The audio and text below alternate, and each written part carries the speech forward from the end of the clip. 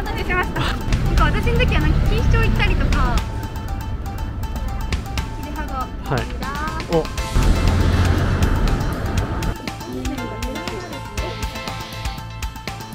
落書きしてたのが最初だと思う。私洋菓子にしてる。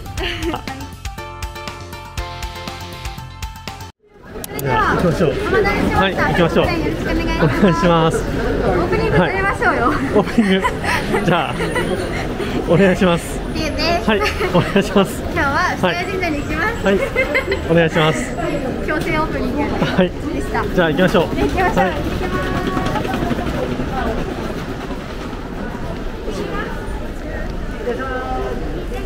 う。いい天気ですね。人も多いですね、今日。向こう向いてる。向こう向いてる。ごめんなさい。よいしょ。最近すごいいい天気じゃないですか。最近そうそう。ね、雨があんまり降らなくていいですね。嬉しいですね。はい、嬉しいですね。ありがとうございます。ありがとうございます。ありがとうございます。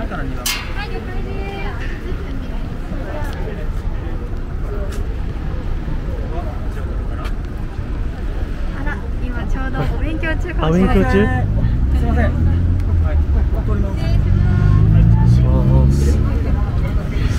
お願いします。ありがとうございます。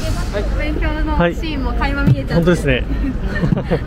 ちょっとあえて声かけずにいてみました。何を今勉強されてる感じなんですかね。今日ね、初めて来た研修生の子が一人いて、3回目の子もいるの。はいはい。だからこのレーンのお手伝いの仕方を、ああ、そうなんですね。ありがとうございます。踏み台準備したりとか、なるほど。ベルト準備したりとか。おお。頑張ってますね。すごいですね。うん。優しい先輩ですね。はい。すみません。ごめんなさい。ありがとうございます。じゃあまた上を。ありがとうございます。はい、もちろんです。はい。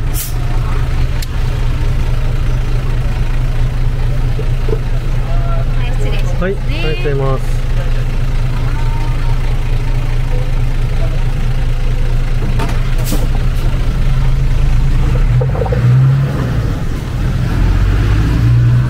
おしきさんがいらっしゃいますね。そう、関さんがいらっしゃるんです。土日も結構いらっしゃる方多いかな。そうですよね。研修の担当のスペシャリストですよね、研修の。スペシャリスト。じゃあ研修生に開け方を教えてくるついでに開けさせていただきます。ありがとうございます。ありがとうございます。はい、大丈夫ですよ。はい、大丈夫です。はい、ありがとうございます。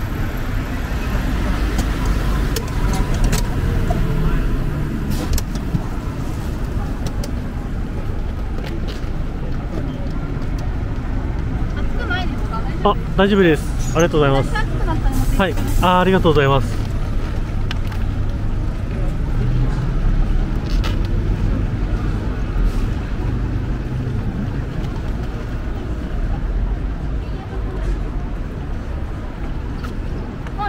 はい、お願いします。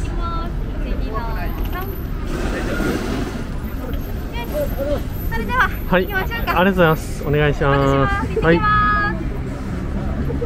迎えしてくれなかった。ちょっと今日忙しそうですね、御社ね。忙しそうですね。そうですよね。お客さんがたくさん来るのと、研修ね、やっぱり土日の子もいるから。やっぱね、大学生だと研修生も土日に来るじゃないですか。そうですよね。平日みんな来れないから土日に来るんです。ね、そうするとね、土日にみんなたまりますから。やっぱそうですよね。たまに土日歩いてると、おしきさんが研修生の人力車に乗って指導しているところに遭遇します。はい。そうなんだ。はい。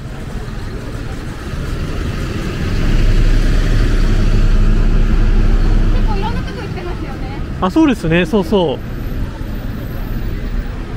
う。浅草神社の中とかにもいらっしゃったりして声をかけないようにしてます。はい。確かになんか浅草で見ることもあると思うんですけど、はい。なんか私の時はなんか錦糸町行ったりとか、結構遠いですよね、錦糸町。麹島行ったりとか。おお。はい。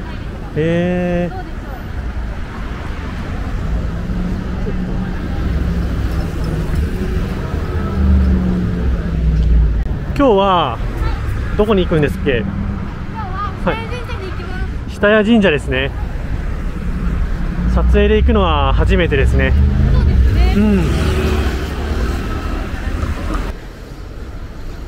っきね、はい。二天門のところですれ違ったじゃないですか。ありましたね。太郎さんがはい。アイリーでしたっそう、愛理さん乗ってました。け？アイリーの撮影してる時にはい。ちょうどすれ違ったんです。はい。その時なんか私あそこにお客様と一緒に到着してて、はい。お客さんをお見送りした後だったんですよ。はいはい。なんかタイからの観光客の方がたくさんいらっしゃったんですよ。おお。はいはい。私も車片付けながらはい出発しようとしてたら、はい。声かけられて、はい。写真撮っていいですか？おお。あ、もちろんですよって写真撮ったら、はい。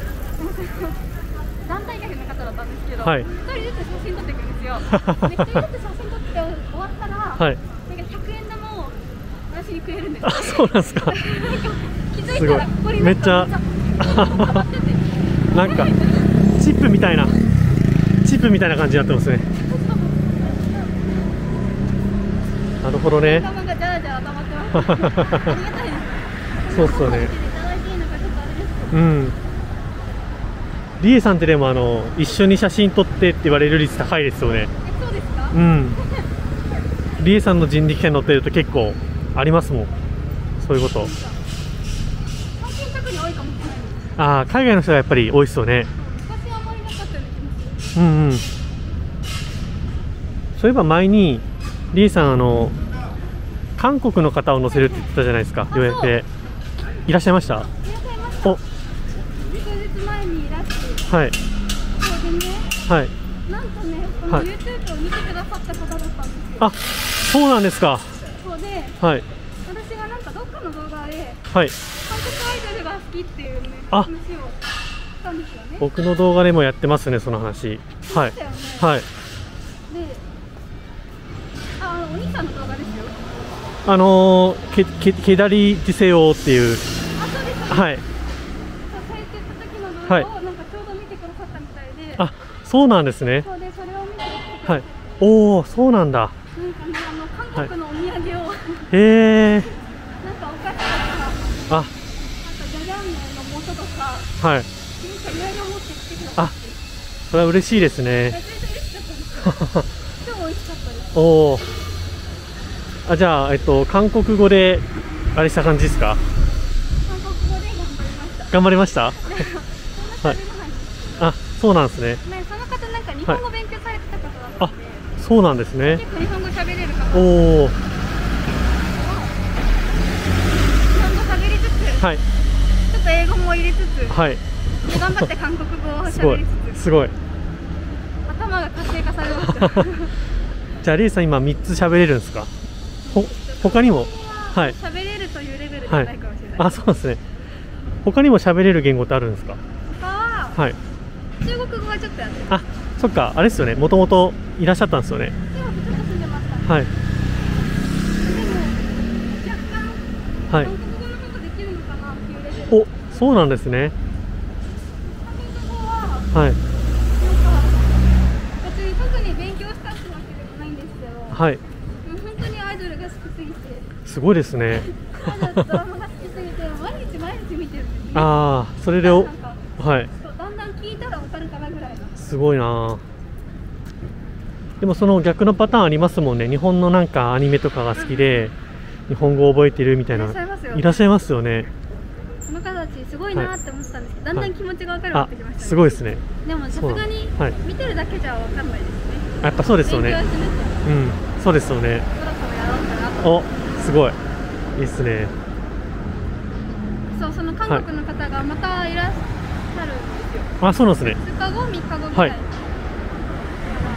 ちょっと今日帰る前に本買ってこうかなおってちょうど思ってるところです。めちゃめちゃ勉強熱心ですね。なんかはい文法とかやっぱ分かんないとどうしようもないじゃないですか。そうですよね。韓国語って単語は分かるんですよ。はい単語は分かっても、はい。なんか動詞の形が変わるじゃないですか。あ、その形の変え方が分かんないと喋れないから。なるほどね。なるほど。やっぱこれはちゃんと文法やんなきゃいけないわ。そっかそっか。じさっきね、愛梨さんの人力車になった時も、はい、愛梨さんはフランス語をちょっと勉強してるそうなんですけど、はいはい、同じこと言ってました。動詞の変わるところが難しいって言って。難しいんですね。はい。そうなんですね。すごいね。韓国の方ぜひリエさんの人力車乗りに来てください。楽しみに待ってます。韓国語ね、できるようになりたいですね。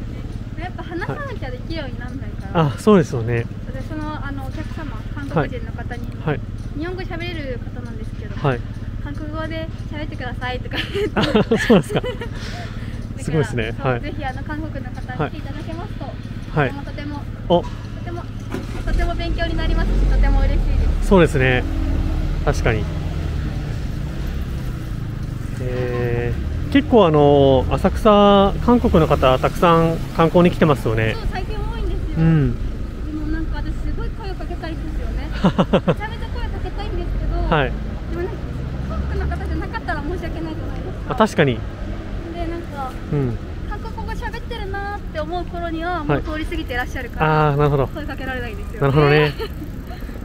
そっか。じゃあぜひ韓国の方には東京歴史のところに来てリーさんに声かけてもらいたいですね。はい。はい。お、なんて言ったんですか今。楽しみにしてますっていう意味だそうなんですね。ありがとうございます。そういえばリエさんあれですね。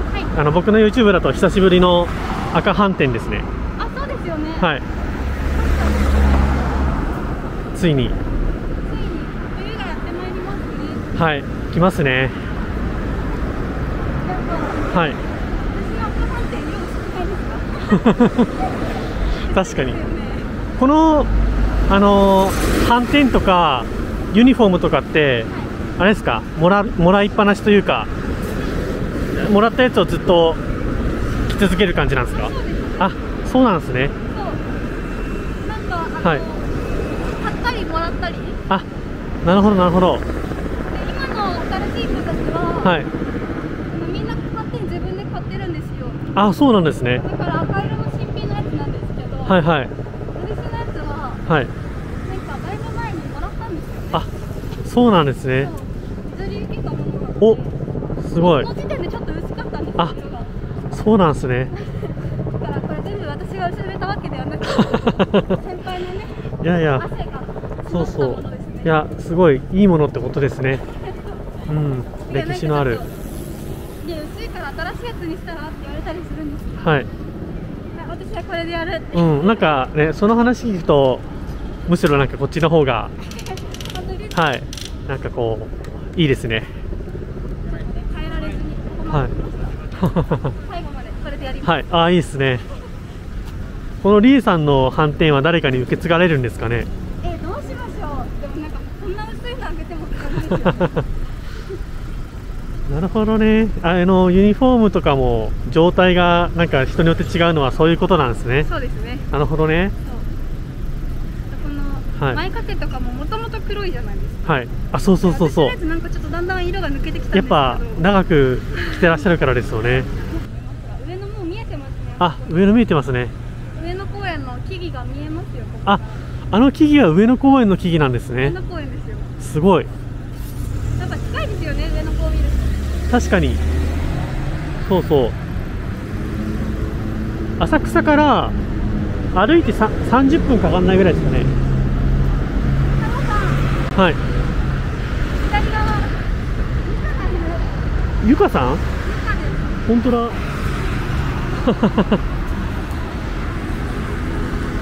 ゆかに会ってしまいました。会いましたね。今日なんかどこに行くって言ってたかな。ちょっと聞きそびれちゃったんですけど。あっち側から来るってなかなかないですね。今日ね、朝一からなんか、はい。遠くまでお出かけして。あ、そうですか。お出かけというのもあれですけど。はい。遠くまで今日行ってくるんだって言って。おお、あっちはもう日本橋とか銀座とかって感じですよね。この間すみれが東京駅まで行ってましたよ。行ってましたね。すごいですよね。はい。私はさすがに東京駅まで行ったことないです。ないですか。今度ちょっと遠くまで行きましょうか。いいですね。いいですか。なんかちょっともう、はい。すみれのインスタ見た時に、はい、その東京駅を走ってるストーリーがあったんですよ。あ、そうなんですか。なんかちょっといいなと思って。行くまでは大変かもしれないです。おお。なんかあそこを人力車で走るときっとすごいですよね。確かに確かに。なんか景色も綺麗でしたし。東京駅いいですよね、あの周り。好きですね。うん。私日本橋に行きたいです。日本橋行きますか。日本橋に。あ、日本橋ね。日本橋。日本橋じゃあ行きましょう今度。はい、ありがとうございます。ちょうどそろそろイルミネーションとかも始まるぐらいの感じですね。あ、いいんじゃないですか。じゃあ夕方ぐらいから行ってあっていうのをやりましょうか。丸の内の、はい。何でしたっけあれ。丸の内商店街じゃなくて丸の内中通り、はい、中通り、はい。あれって車通りました。でも自転車通ってるから軽車両通れますよね。そうですね、ちょっと調べていけそうだったらそこ毎年イルミネーション綺麗ですよね。綺麗ですね。ちょっと恥ずかしいかな。人力車ね、見たことないですね。ないですようね。ん。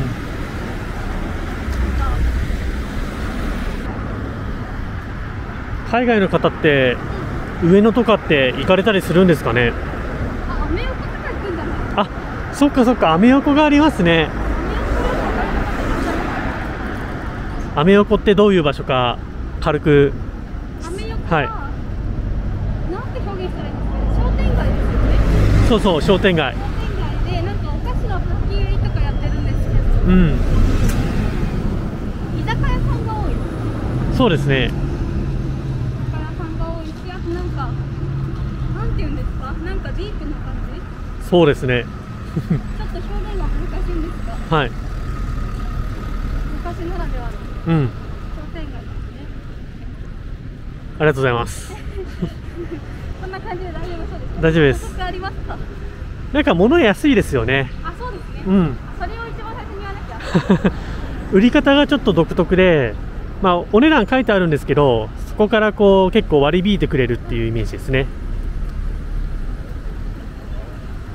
そんな感じでしょうか。はい。ありがとうございます。なんか高校1年生の時にはい。校外学習みたいな感じで行ったような記憶があります。あ、そうなんですか。上野に行ったんですか。なんか東京の好きなとこ行っていいって言われて、へえ。浅草と上野に行ったんです。面白いですね。で、一個思い出があって、はい、アメ横行ったんですけど、はい、そこってなんかケバブ屋さん多いじゃないですか。ありますね。ケバブ屋さんのはい、なんかお兄さんになんか何年後か忘れたんですけど、結婚しようって言われて、へえ。あ、いいですよって言って結構やばいですけどね。なんか高校生とかでしょ、行ったの。中学生。高校1年生で。だからもう私実は結婚相手も決まってる。あ、そうなんですね。ケバブ屋さんのお兄さんなんですね。ケバブ屋さんのお兄さんの結婚してる。ケバブってどこの国ですっけ。なんかトルコのイメージあります。トルコですよね。確かに確かに。じゃあトルコのお兄さんと結婚するんですか。そうですか。ケバブ屋さんのお兄さんが今何してらっしゃるか存じ上げないんですが。確かに確かに。そうなんだ。そんな思い出があります。はい。お、そろそろ着きますかね。はい、そろそろ着きますね。はい。もうここまで来たらもうそろそろ日本橋ですね。ああ、そっか。本当ですね。確かに。いつかはい。日本橋から上野まで歩いた記憶があります。あ、そうなんですか。まあでもそんなに離れてないですよね。そうで、なんか途中にうん。秋葉原とかあったりするんですよ。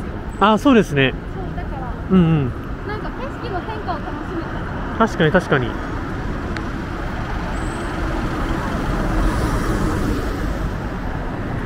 お、見えてきましたね。鳥居が。この鳥居すごい大きいですよね。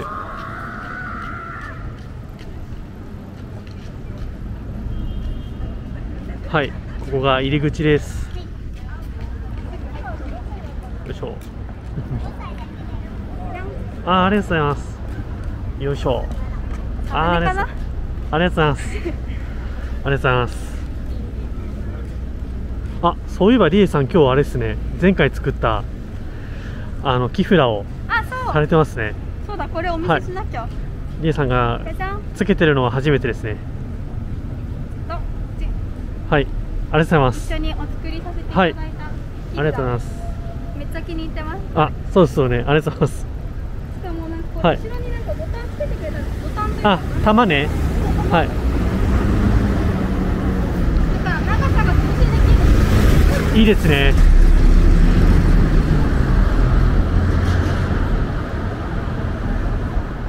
おお。やってきますか。やってきました。はい。こんなところに神社があります。そ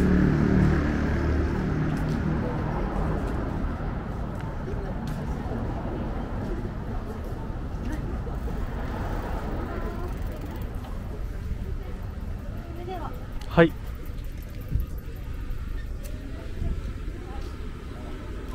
ありがとうございます。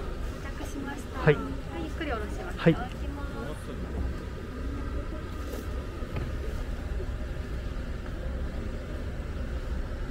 お願いします。はい、それでは、はい。稲荷神社からはい。行きましょう。下谷神社行きましょう。下谷神社行きましょう。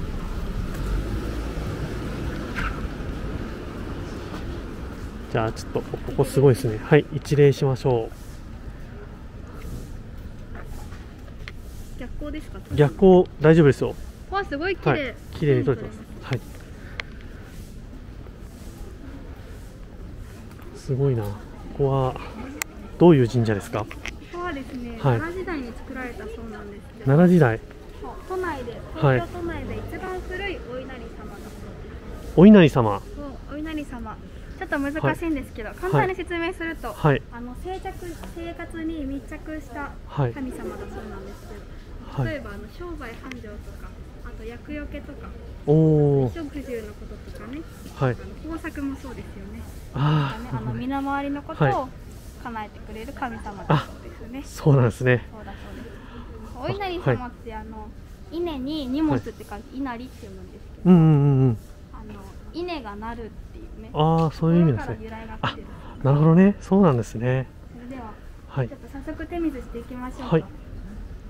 お花があ、すごいですね。今日飾られててすごい綺麗ですよね。ちょうど秋だからはい。稲が。本当だ。じゃあ手を差し出した小さいおはい花を。お、すごい。あ、すごい。こういう感じなんですね。ありがとうございます。はい。まず右手を洗います。ちょっと柄杓がないのであれなんですけど、本当ですね。柄杓を持った手でいきましょうか。はい。柄杓を持って、まずは右手を洗ってはい。柄杓を持ちますね。はい。で柄杓に水をためてはい。左手を洗います。はい。でそしたら右手を洗ってはい。難しい。で右手でこのままね口をすすぐんですよ。はい。はい。で最後にうん。右手を流してはい。終わりです。ありがとうございます。 OK です。ありがとうございます。シールの使い方、はいここに書いてありましたが、書いてありますね。まあちょっと日本語で書いてあるんで、海外の方はちょっと動画を見て、そうですね。はい、覚えてくださいって感じですかね。それでははい。行きましょう。はあ、かっこいいな。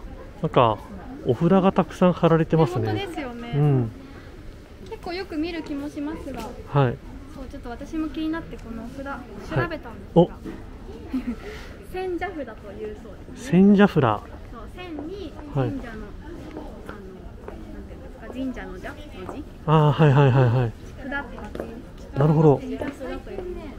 なんか由来がですね、うん難しいんですけど、江戸時代に遡るそうなんですね。おお。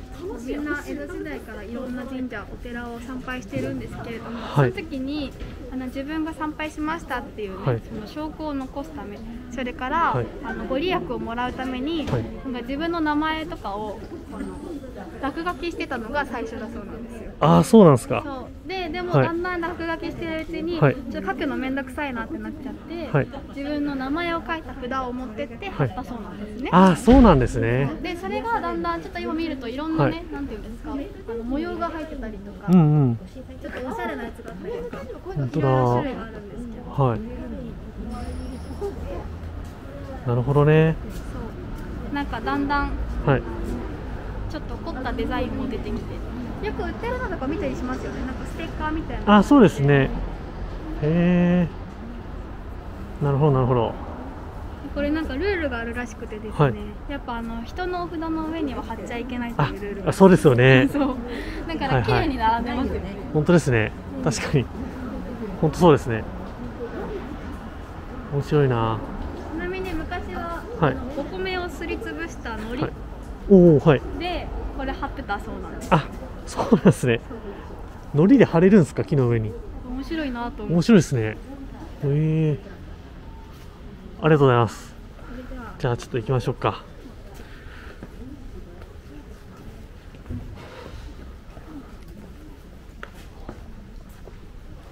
ここ面白いのが、はい。ここ見てもらえると、はい。稲のマークがあるんです。あ、本当だ。ちょっと寄ってみて、稲ですね。やっぱ豊作をお祈りしてるので。なるほど。稲のマークなんです、ね。はい。ちょっとじゃあいいですか。はい。どうもありがとうございます。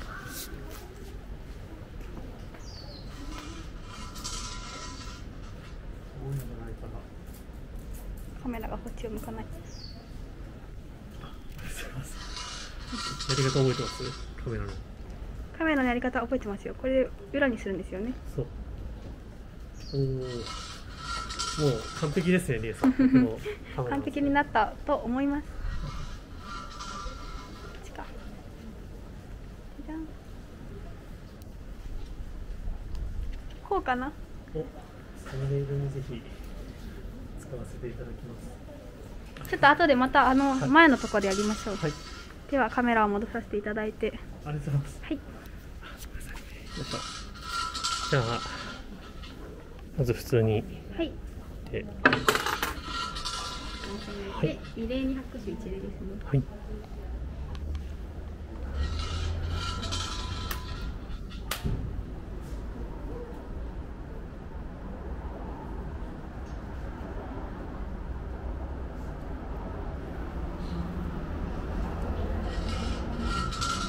ありがとうございます。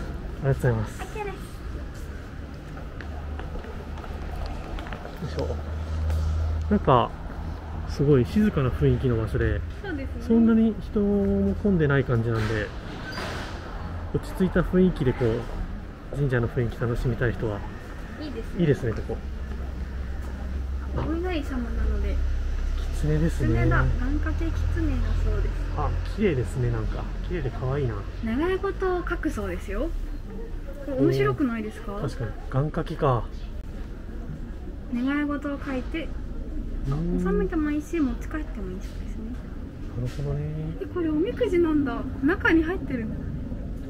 本当だ。面白い。へえ。亀と狐か。面白いですね。なかなか見なくないですか？確かに。おみくじ中に入ってるそうです。結構なんか浅草って神社ごとにこうおみくじっていろいろあって面白いですよね。面白いですよね。そういえばこの前ちょっと新しい情報をゲットしたんです。何ですか？浅草神社とか浅草寺とかのおみくじってやっぱ紙でできてるじゃないですか。だから最近その紙をですね、ちょっと裏から出ましょう。その紙をですね、リサイクルされてる方がいらっしゃると思うんですよ。リサイクル？あ、もう一個、ちょっとその前にちょっと話飛ぶんですけど、見てください、これ寄席の発祥の地だそうです。あ、ここが寄席の発祥の地なんですか？そう、これね、1700年代なんですけど、寄席が初めて行われた場所だそうですよ。浅草といえば東洋館で寄席みたいな。有名ですよね。寄席を簡単にするとちょっと難しいですけど、漫才とか落語とか、なんかお笑いをこうなんていうんですかね、ちょっと小さな小屋みたいなところでやるのが寄席ですから。なるほどね。この肩と肩を寄せてみるから、寄せっていう説があるっていうのをそう男性シェフさんに聞いたことがあります。はい、ありがとうございます。覚えていらっしゃる。ありがとうございます。そう、ちょっとお話戻るんですが、おみくじですね。おみくじの紙をリサイクルされている方がいらっしゃるそうなんですけど、それがね、この辺だったかな、多分。はい。この辺にいらっしゃるんですけど、なんかそのね、リサイクルしたおみくじを、はい。なんていうの、紙だから、はい。失礼します。はい。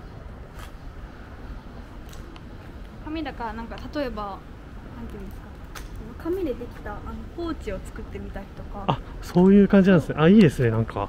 しかもそのおみくじも最近いろんなデザインがあるから、なんはいはいか可愛いデザインのとかあるじゃないですか。はいはい。そしたらその可愛いところをくり抜いて、またそれを新しくその、はい、なんていうんですか、飾り付けみたいな感じで使ったりとか、っていうことをやってらっしゃる方がいらっしゃると聞いて。そうなんですね。そう、私もこの前テレビで実は見て初めて知ったんです。つけたらちょうどやってて、面白いと思って。面白いですね。なんかお店があるんだったらちょっと行ってみるのもありかもしれないですね。お店あるみたいなんですよ。しかも調べてみますか？はい。しかもね、それもともとね、浅草ではそのおみくじのなんていうんですか、再利用、昔からやられてたみたいなんですね。へえ。だからそれをなんかもう一度ちょっと復興しようみたいな感じでやってらっしゃるそうですよ。いいですね。それがそのわしらぼ東京さんってとこなんですけど。わしらぼ東京。あ、近いかな。今ここですね。ここから新御徒町の方に700メートル進むとあるそうです。へえ。ありがとうございます。はい。